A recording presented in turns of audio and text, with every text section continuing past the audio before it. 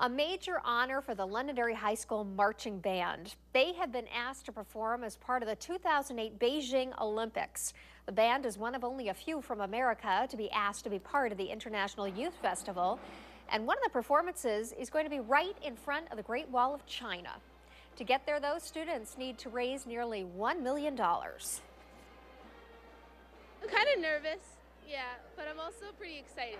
Like, I've never been out of the country or the time zone, so this will be pretty cool. It will be cool for them. The Londonderry Marching Band plans to hold a lot of bake sales, but it is also hoping that companies here in New Hampshire will choose to sponsor their trip.